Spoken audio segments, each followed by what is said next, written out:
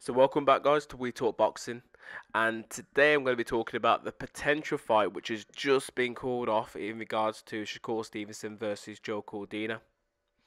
Now this fight was set to take place on the undercard of the Arthur Peteria versus Dimitri Bivol fight on the 12th of October, but it's been cancelled because Shakur Stevenson has been injured. Now, it's a hand injury for Shakur Stevenson, meaning that it's going to keep him out now from now till 2025, when at some point between now and then he potentially will return to the ring.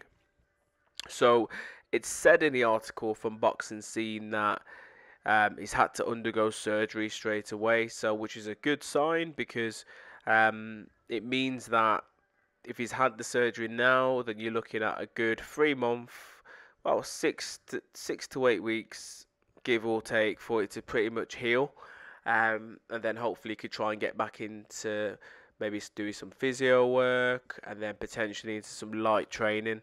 So again, yeah, that fight's not going to take place now on the undercard, and it just means that what's going to happen to Joe Cordina? Is he still going to be on the bill? Are they going to look to try and get a late replacement in for Joe Cordina?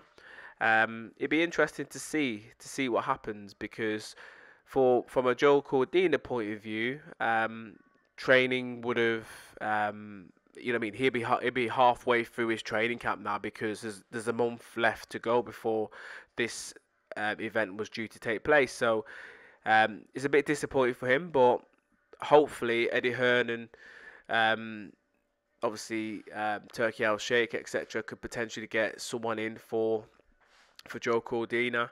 And it doesn't have to be a good, credible opponent. It's just got to be someone that Joe Cordina could potentially get in there and fight with.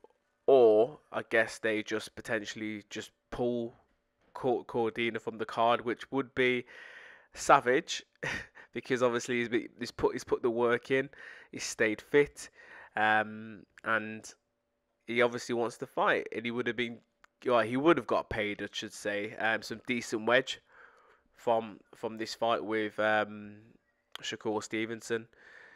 So yeah, it'd be interesting to see what happens and who potentially they could get in as a replacement. I'm not sure what Leah Wood's doing, if he's got a fight lined up. Has he been training? I don't really know. That would be a good fight. Or yeah, maybe Azelfa Barrett. I think his name got thrown in the hat to fight Shakur Stevenson. Has he been training? Could he maybe be enticed into getting in the ring at a short notice with Joe Cordina? Or potentially could they maybe get like an Archie Sharp, who not long ago fought and lost? He's another British guy.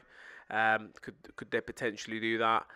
Because I'm guessing a lot of the guys now, top guys anyway, are going to potentially have got fights lined up or not long ago fought. So yeah, be interested to see. Stay tuned and let's see what happens. But yeah, disappointment for Shakur Stevenson, but he's young, he would come back, he would bounce back from it, but it's not a good sign if he's having problems now with his hands, because we all know what happened to Mayweather. Obviously, Mayweather, when he was roughly a little bit same age as Shakur, a little bit younger, he was bombing people out left, right, and centre. Then he had hand issues, and he just, you know what I mean, he had to change his game. And we already know that Shakur Stevenson is a boxer, he's not a puncher. So if he's got to change his game, how is it going to change his game?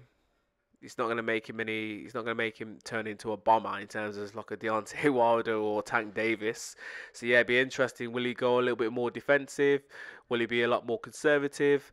Yeah, it'd be interesting to see. Let's wait and see. But as always, please subscribe and comment. Bless.